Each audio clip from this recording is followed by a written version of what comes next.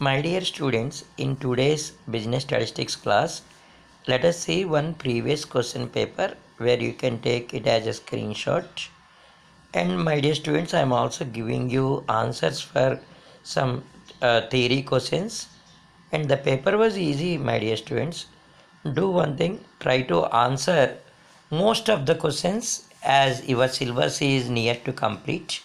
And my dear students, here I am also giving the types of correlation. Here you can see in the slide, you will get like positive correlation, linear correlation, no linear correlation or no correlation likewise. And also the distrust on statistics and what is sampling and the techniques of sampling also I am giving. And one long answer question you got, what are the characteristic features of statistics, that also I am giving you in this particular slide, my dear students.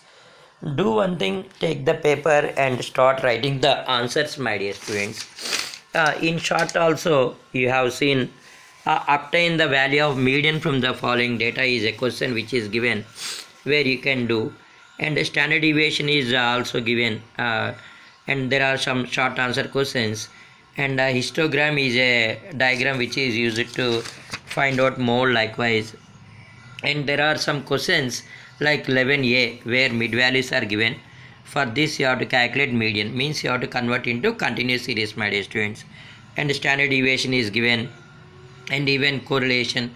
Write down the answers for these theory questions. Make a notes from whatever the video which you have seen, my dear students.